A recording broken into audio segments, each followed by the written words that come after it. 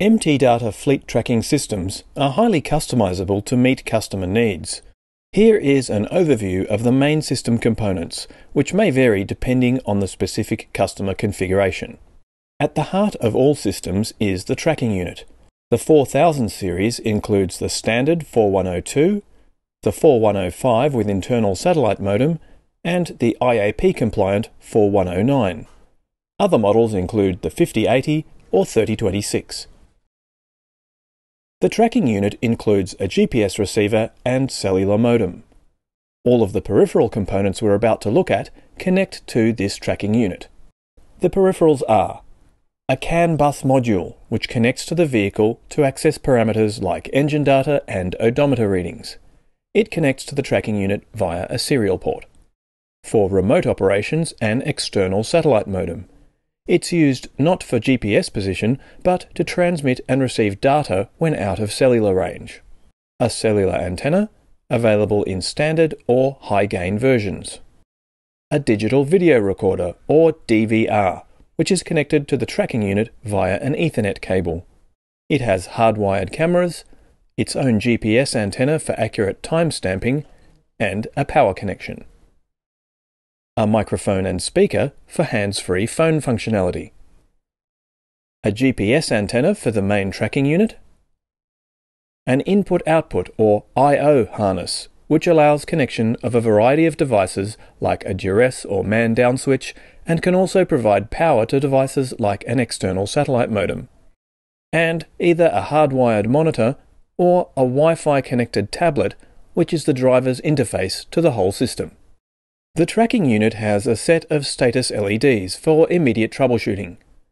They are firmware dependent, so their exact operation can vary, but they're a good starting point for ensuring the unit is powered up and has cellular and GPS signals. Now let's take a look at the connectors on the 4000 series tracking units. First of all, we have the power connections. Black is earth, red is 12 or 24 volt permanent power, and yellow is ignition power. The speaker also uses this connector with purple wires.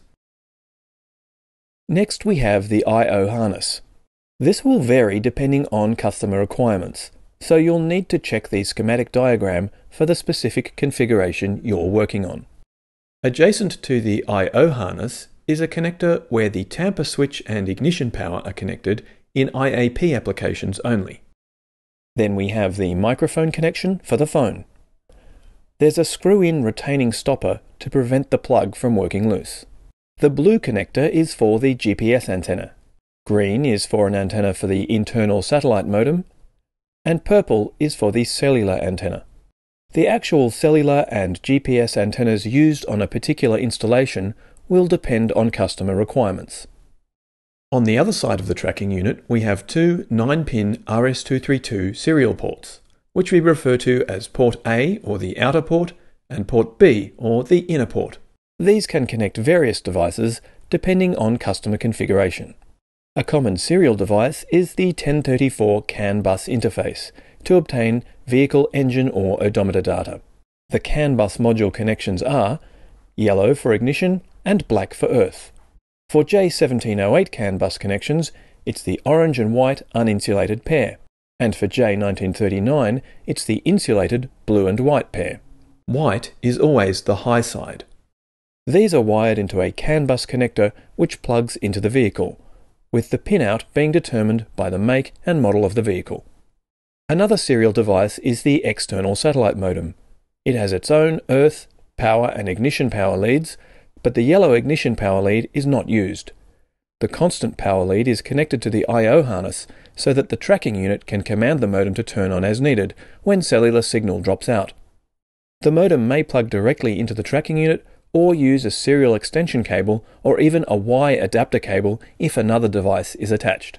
There are also other peripherals that can be attached, for example a swipe card reader or keypad for drivers to clock on and off, or third-party trailer scales which can send their data back via the serial port.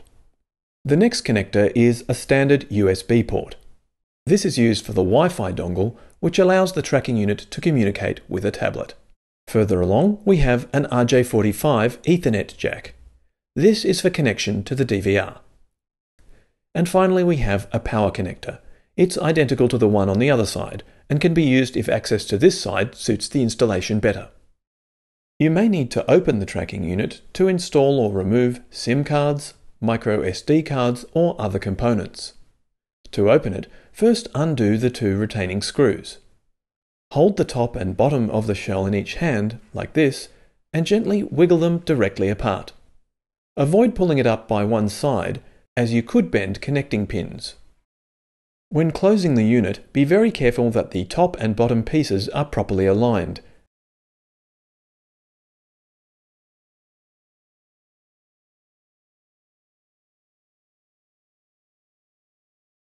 And then gently apply even pressure until it snaps shut.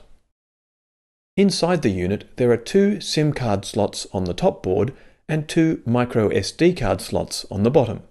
The SIM card slots have a hinged locking system.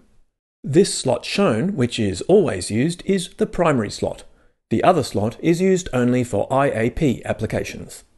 The micro SD card slots have a spring-loaded push-to-release mechanism. This slot shown must be fitted with an industrial-grade card. A consumer-grade card may be used in the second slot. Now let's take a closer look at the DVR. On the front, you can see it has its own set of status lights for quick troubleshooting.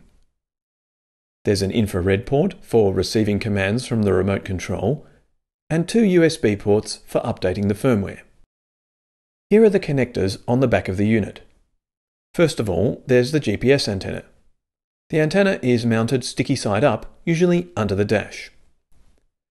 Next we have the camera inputs. The numbering convention for the cameras is 1 for the forward-facing camera, 2 for the rear-facing camera, and 3 and 4 for left and right.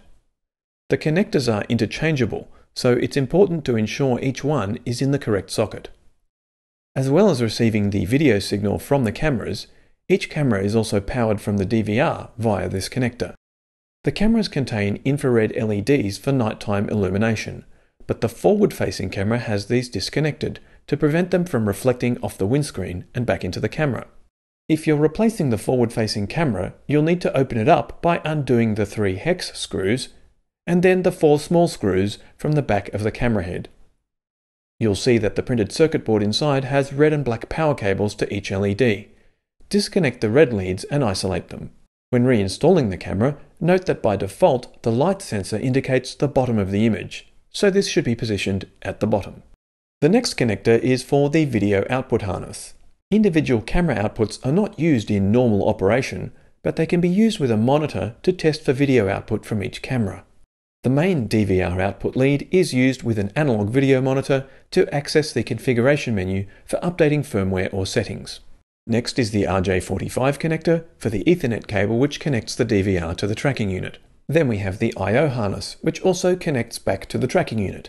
This is used for driving an output when the DVR has an event like tampering, power outage, etc. Full details of these connections can be found in the DVR schematic diagram.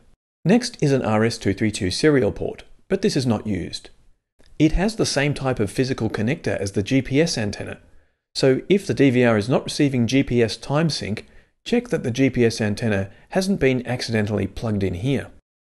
Finally, there's the power connector. The connections are ignition power, constant power, and earth. Note that the color coding for ignition and constant power is reversed from that of the tracking unit, with yellow for constant power and red for ignition. To wrap up, let's take a look at the power wiring for the tablet. The tablet is mounted in a cradle for charging. The cradle is powered via a cigarette lighter type connector, which is wired to 12-volt permanent power, not ignition power. The connector contains a 5-volt regulator, so connecting the tablet directly to vehicle power could damage it. It can be secured with cable ties fixed lengthwise or heat shrink tubing. Wrapping electrical tape around it is not recommended, as the glue tends to soften and then the tape can end up pushing the connector apart. A cable tie secures the power plug into the back of the cradle. Thanks for watching. For more diagnostic and operation tips, see also our other videos.